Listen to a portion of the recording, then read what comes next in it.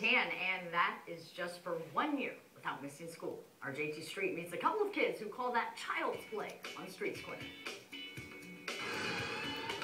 Elijah Sappasith and Jacob Ricondo walk into school just as they've done every school day for the past 9 years. His two students have had perfect attendance since they were kindergartners, and have been phenomenal students. I like that you get to learn and you get to see my friends every day. I wanted to show my brothers and sisters that school is really important, that you cannot miss a day. It's an achievement both boys say was a combination of dedication, hard work, and avoiding the nurse's office. Is that a familiar sight to you? No, not at all. I will try not to be sick. I can't hang out with germs.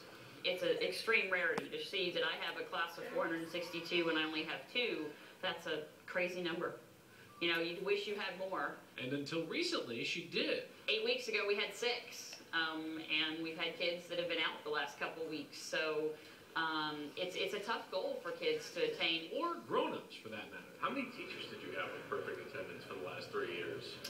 I would have to check the numbers, but there's not very many. I'll be honest with you, including me. It feels great.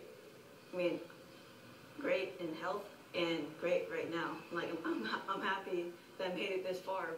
From here, the guys will move on to Stevens High School as freshmen, where they'll continue their quest for perfection.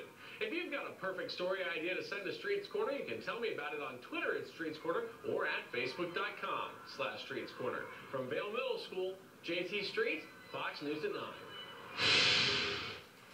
Coming up.